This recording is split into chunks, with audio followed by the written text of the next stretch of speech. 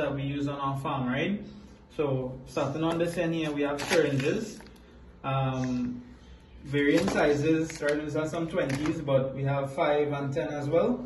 And this is for any oral medication, right? And any liquid really we have to measure.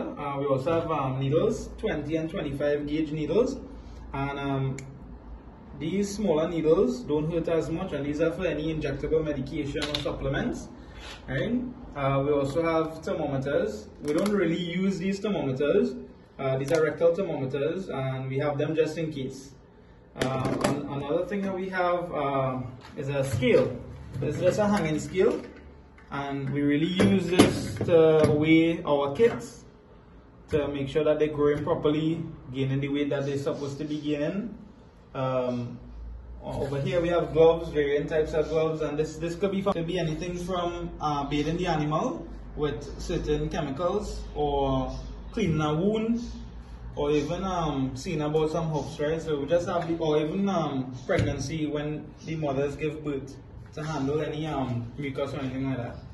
Now going on top of here, we have red cell. Now red cell, as you can see, we have a lot of bottles because we use red cell a lot to supplement our animals, especially any females who we think are a little anemic, simply because the iron content in this is really high, among other things. So we use this almost every other day, and we make sure and supplement our animals with it. Excellent, excellent product. We also have Hemoplex. However, we stopped using this a little while, simply because we got better results with the red cell. But Hemoplex is also a good alternative that we have, and we keep it on stock. Also, it's flavored, so the animals kind of like that about it, but they already established the taste of the red cell. Another thing that we have is Simplex Plus. This Simplex is two same product, different bottles, right? This Simplex is really a feed supplement. So it has B vitamins as well as amino acids, and that's really what we use this for the amino acids. And you could give them a lot of this in one serving with feed. We alternate and give them this sometimes, especially our bigger rams, our mothers, our nursing mothers as well, our pregnant females. Now going on to this side here, we have this product, Scowers Band Plus. We keep this on stock. We only ever had to use it like 3 times, but it's really for scours or diarrhea in animals, right? Especially in goats. What we realize is that if they overeat, or if they eat too much of something strange or new, they tend to get diarrhea or scours, right? And this will help them just restore whatever electrolytes they lost and help to stop these scours basically. Right? That's what we use it for. We never had any serious like bacterial infection or anything like that causing actual scours. Moving on now, we have our dewormers, right? So we keep 2 dewormers here. The one that we use mostly, I rather say all the time actually, is Hunter 10 or Fenbendazole. It has many other names, but everybody in Trinidad would know it as Hunter 10. Now, plenty of people don't get good results with Hunter 10 simply because there's a way we use it and we get results, right?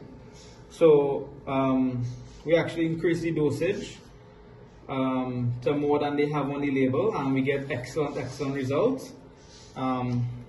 Excellent dewormer. It's also safe for pregnant females, but we use it for pregnant females and our nursing females. Excellent. And we also have ivermectin, intermectin. This is one of the injectable dewormers. We used this once on a young female who was really anemic, and she wasn't responding well to any other dewormers, so we used this and she bounced back really well. But we end up having to use oral dewormers as well as supplements. So we always have this on stock as well for our larger animals in the future if we need it. Another injectable product that we have is this. So this is just for show. It's a bottle of CDNT vaccine. There are many suppliers in Trinidad, but you should always go to your vet and ask about these products. We vaccinate our animals simply because they are exposed to the elements sometimes, so we want to be as cautious as possible. And this is really for tetanus. So if you haven't seen a goat that's affected by tetanus, you could probably check that, and it's not a pretty sight, you know. So you could check your vet about getting your animals vaccinated. This bottle is just for show. Right. Another product that we have is sprays, right? So everybody in Trinidad will know the purple spray and the silver spray, right? So both of them, they basically do the same thing. Any cuts, any wounds, any digs, anything of that nature that makes the animal bleed or get wounded, right? You would use these two sprays. Both of them are excellent. Any vet would tell you it's an excellent product. We love to use it.